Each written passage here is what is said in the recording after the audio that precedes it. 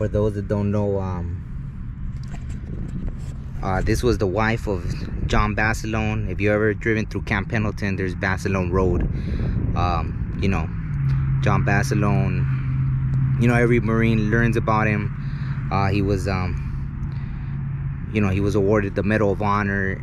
They say, like, after, you know, where he won the Medal of Honor, there was like 1,000 of the enemy who were dead right there.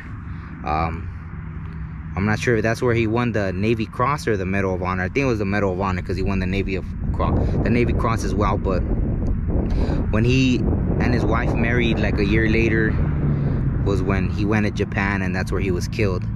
But you know, so this is the wife. She was a Marine as well. That's where they met, I guess, at Camp Pendleton, you know.